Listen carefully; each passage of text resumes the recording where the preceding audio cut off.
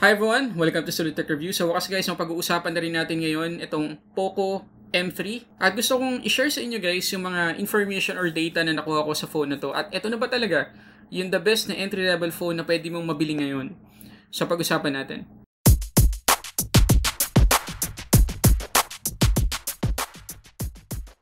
Okay, so before tayo mag-start guys, dito muna tayo sa pricing ng Poco M3. So available guys, yung Poco M3 dito sa Philippines sa dalawang variant. Una, yung 464GB na worth 6,990 pesos. At isa naman, 128GB na worth 7,990 pesos. Pero para mas madilat pa yung mga mata natin guys sa price ng Poco M3 kasi baka sabihin natin, wow, 6,000, wow, 7,000 lang. Hindi po. 7,000 at saka 8,000 pesos yung price niya. 10 pesos lang guys yung ibinawas ng Xiaomi dyan or ng Poco para makuha yung attention natin. Pero kahit ganun guys, matuturing pa rin natin na mura yung phone na to. Okay, so unbox muna natin. Okay, so makikita naman natin guys sa box itong Poco M3 na nakahawig siya ng box ng Realme. Para siyang Realme Poco M3. Hindi, joke lang. Okay, so ayan. Meron tayong Poco M3 dito. Tapos yung pinagmamalaki nilang 6,000 mAh na battery capacity na mamaya itetest natin guys kung ilang SOT yung makukuha natin sa phone na to.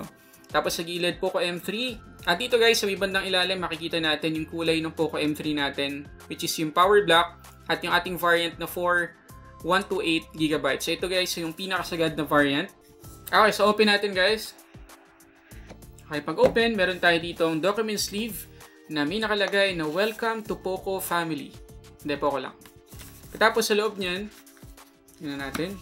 Okay, meron tayong SIM ejector pin. Tapos meron tayo ditong documentation at yung jelly case. Tingnan natin yung jelly case guys. At mamaya itatry natin to sa ating Poco M3. So, yan. Wala lang. Simple lang naman guys. Pero dito, meron tayong flap dito or cover para sa USB Type-C. Okay.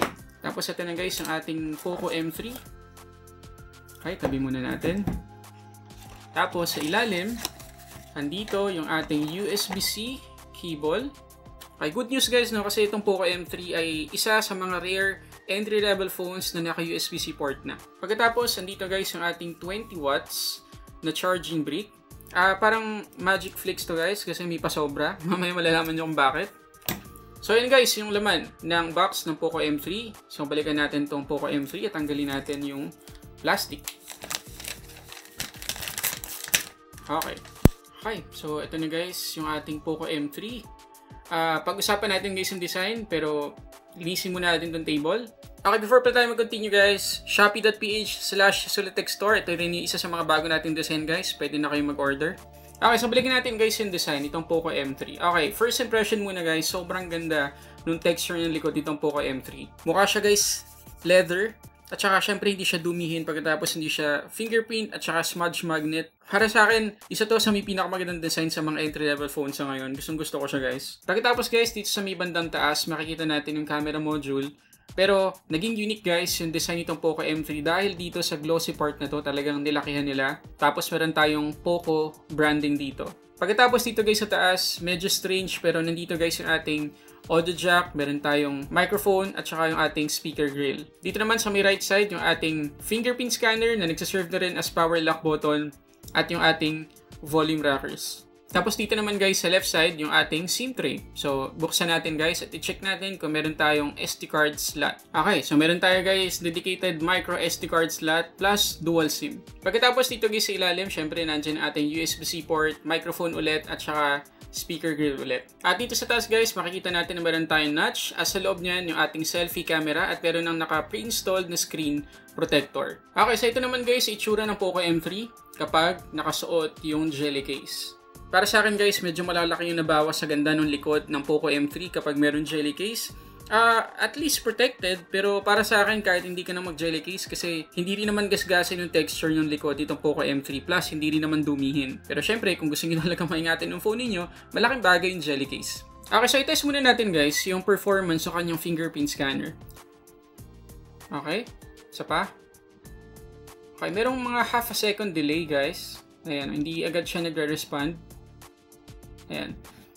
Pero at least guys, diba? accurate naman siya kasi sa bawat dikit ng ating finger dun sa scanner, nababasa nyo naman agad-agad at na-unlock yung phone. Yun nga lang, katulad dun sa nabi ko kanina, medyo half a second yung delay niya. Okay, so dito tayo guys sa display ng Poco M3. So meron tayo ditong 6.53 inches IPS LCD na meron ng 1080p guys na resolution. Meron din 395 ppi yan at protected yan ng Corning Gorilla Glass 3. Ngayon guys, kung i-consider natin yung price itong Poco M3, nakakagulat na naka 1080p yung resolution nito. Plus, protected pa guys ng Corning Gorilla Glass 3. Bihirang-bihira guys na makakita tayo ng ganyang specs para sa isang entry-level phone plus sa ganito pa kamurang price segment. Pero yung issue guys ng Xiaomi, ng Realme pagdating sa mga entry-level phones, nakita ko dito sa Poco M3 at yan yung yellowish tint. Makikita natin yan guys kapag sobrang puti yung naka-display sa ating Poco M3. Dito sa may bandang edges, sa may bandang baba, merong minor yellow tint tayo mapapansin. Although kung i-compare natin guys sa mga dating entry-level phones ng Xiaomi, malaki na in-improve dito sa Poco M3 kasi sobrang nipis na nung yellow tint. Hindi katulad nun na sobrang obvious yung yellow na makikita natin dito sa may bandang baba. Pero overall guys, masasabi ko na sobra-sobra pa yung quality ng display na makukuha natin sa Poco M3 para sa price niya. Kasi nga 1080p na guys yung resolution nito. Plus hindi ganun guys kakapal yung chin at saka yung notch niya.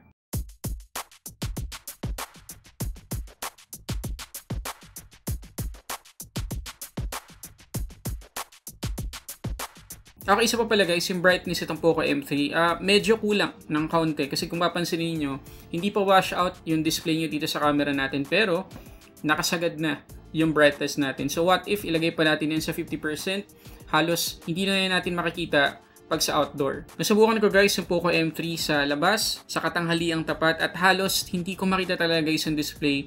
Kahit naisagad ko guys yung brightness itong phone na to, sobrang hirap na hirap pa rin ako makita guys kung ano yung naka-display dito sa phone. So yun lang yung mga kailangan ninyong tandaan guys. Ulitin ko lang, merong minor yellow tint plus kulang yung brightness niya para sa akin. Okay, so pag-usapan natin ngayon guys yung performance itong Poco M3 at dito tayo guys kailangan mag-set ng tamang expectation dito sa phone na to kasi kapag naririnig natin guys yung advertisement ng Poco o nakikita sa social media yung bagong phone ng Poco, talagang na-hype tayo agad kasi iniisip natin na sobrang ganda ng performance, tatalunin lahat. Well guys, hindi ganun yung Poco M3. Yes, maganda siyang entry-level phone pero ulitin ko, isa-set natin yung ating expectation sa phone na to kasi kapag bumili tayo nito, ba't ganun? Bakit hindi naman sobrang ganda ng performance yung pagdating sa gaming, etc. etc. So malalaman natin ngayon yung totoong performance ng Poco M3 pagdating sa gaming at saka sa battery. So set natin guys ang tama yung expectation natin. Mag-umpisa tayo guys doon sa operating system niya. So out of the box guys, naka MIUI 12 na tayo on top of Android 10. Pagkatapos yung chipset ito guys ay Snapdragon 662 11nm. At yung storage guys ng phone na to ay naka UFS 2.1 at UFS 2.2 depende sa variant na bibili natin. So I advise guys, kung gusto niyo ng mas mabilis na storage, doon na kayo sa 128GB na variant. So bago natin pag-usapan guys yung gaming performance ng phone na to, tingnan muna natin yung Antutu benchmark. Okay, so yung nakuha nating Antutu score guys ay 185,199.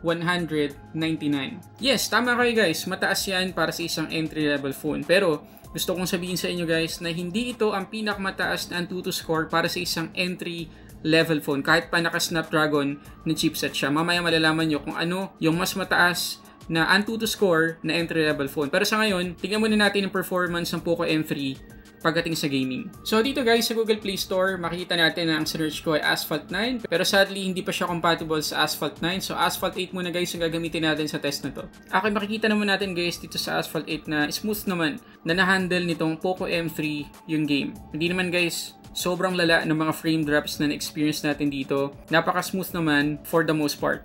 Sayang lang talagang hindi natin matest sa Asphalt 9 yung Poco M3 kasi mas graphic intensive yon. Pero at least guys, dito sa Asphalt 8 makikita natin na talagang kayang-kaya naman ng Poco M3 yung graphics.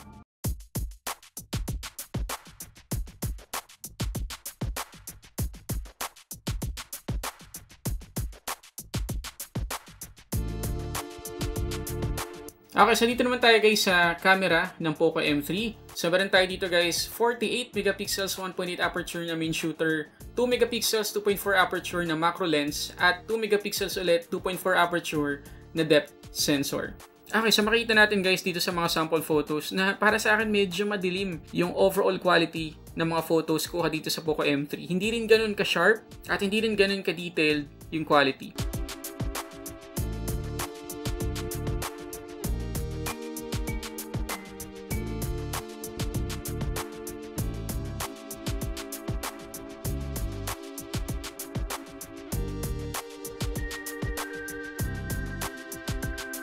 Yes guys, narinig ko kayo.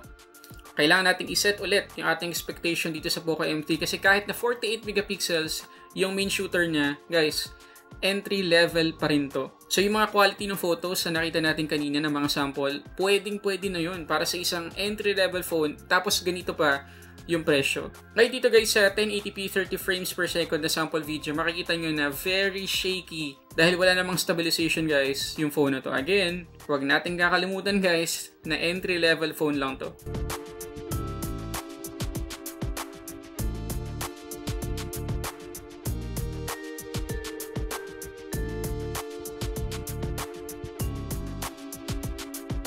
Ngayon, yung selfie camera naman nitong Poco M3 ay 8 megapixels 2.1 aperture. So makikita rin natin guys dito sa sample video ng selfie camera niya na medyo shaky din at medyo madilim.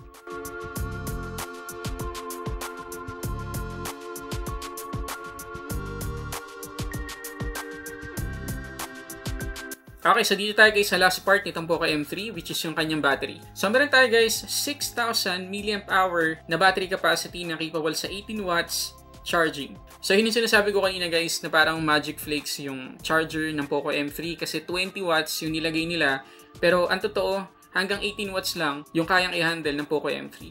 So pagdating sa SOT guys, ang nakuha natin ay 20 hours and 12 minutes. At yan ang reason kung bakit nabilib ako guys sa Poco M3. Kaya yung Snapdragon 662 guys ay design talaga not for gaming kundi para sa endurance. Dahil sobrang tipid talaga guys ng Snapdragon 662 pagdating sa battery consumption. Ngayon pagdating naman guys sa charging, 5% to 100%, 3 hours and 18 minutes yung inabot niya. Well, para sa akin acceptable na yun kasi 6,000 mAh guys yung kanyang capacity.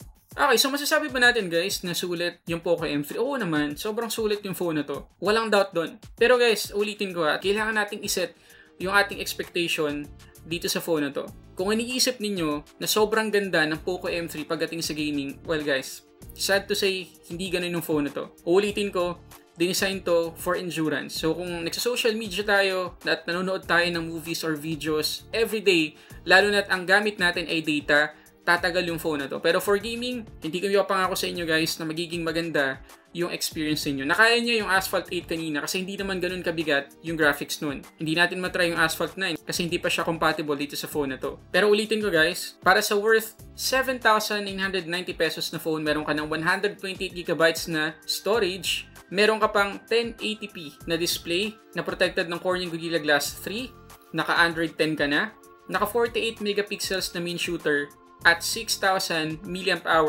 na battery capacity.